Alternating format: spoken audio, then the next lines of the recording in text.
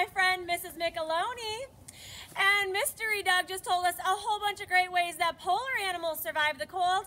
But Mrs. Micheloni, what do the Wisconsin animals do in the wintertime? That's a great question, Mrs. Lockman. And they have lots of cool adaptations. Let's learn about them. So animals must be tough to survive conditions in Wisconsin. There's snow and sleet.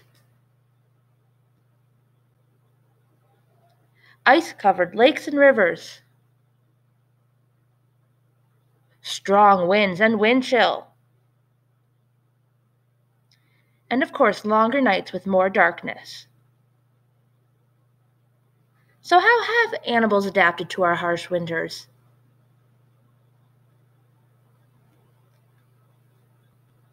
Some animals migrate. Our state bird, the robin, migrates north to breed and raise their young, then migrate back to the south for the winter. They prefer to raise their young here in the Northwoods because in the summer we have more hours of daylight. Monarchs. During the summer they breed and hatch in northern parts of the United States and Canada. In the fall, monarchs have an instinct to fly to Mexico to stay warm. Hundreds of thousands of butterflies fly 3,000 miles to their new home. They can fly 50 to 100 miles in one day. Some animals grow thick fur for the winter. Deer have coats of fur for each season to help stay warm or cool, and also to camouflage better. Did you know deer have hollow strands of fur? This locks in their body temperature and helps them insulate. This is a deer bed. Coyotes also grow thick fur and are known to be different colors based on where they live.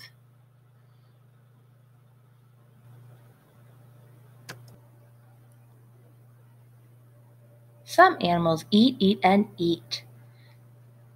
Chickadees eat 35% of their weight in food each day. They must do this because they shiver to make body heat, and that requires a lot of energy. Chickadees will find food and hide it for later. Here's a video of Mrs. Lockman chirping at chickadees. Let's listen.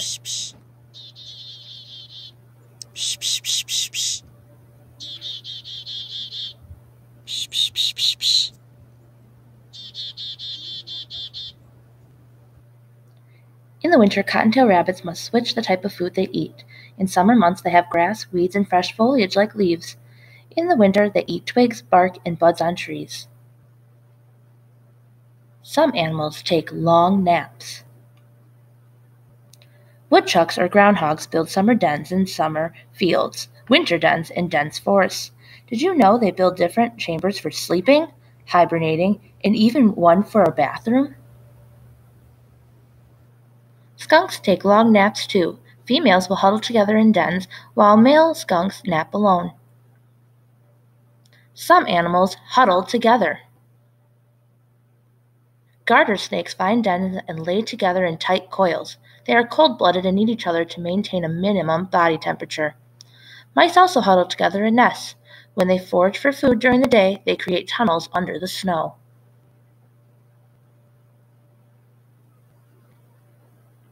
Some animals live underground.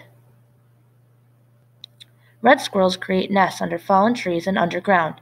They eat pine cone seeds and leave the cone and scales from the pine cones on top of their nests. These leftovers are called middens. Bears will hibernate underground in dens as well. They eat all summer and fall to gain weight for their long hibernation. Some animals freeze and thaw.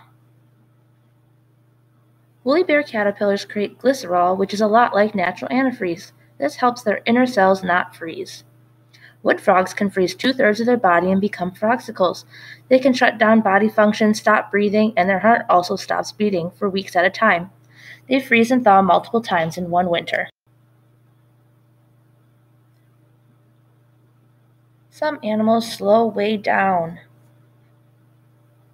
Animals that slow way down move slower, eat less, and rest more. Fish will sink to the bottom of lakes to rest. Turtles rely on water moving across their body to get oxygen.